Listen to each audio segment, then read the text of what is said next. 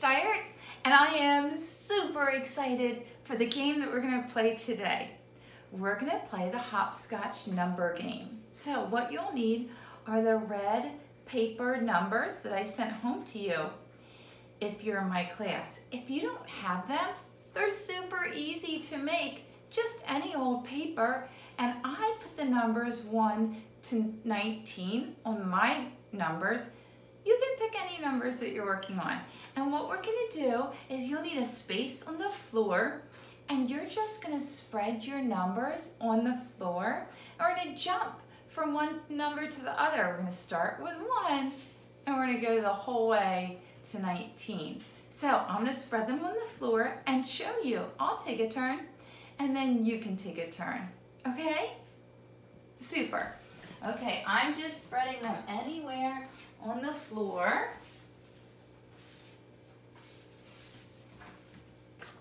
And I don't have to put them in order.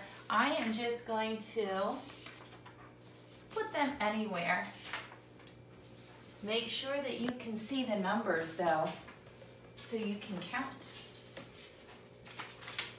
Okay, do you see how I'm just spreading them out? Oh, this is such a fun game. I'm so glad you're playing it with me. Okay, so I need to start with number 1. So I have number 1, and then I just look around, and I'm gonna jump from number 1 to 2, whoops, it came with me, to 3, to, oh boy, I can't find 4, did it flip over? 4, to 5, to 6, 7, well that was a big jump, to 8, I need to find 9, 9, where's 10, 10, 11, 12,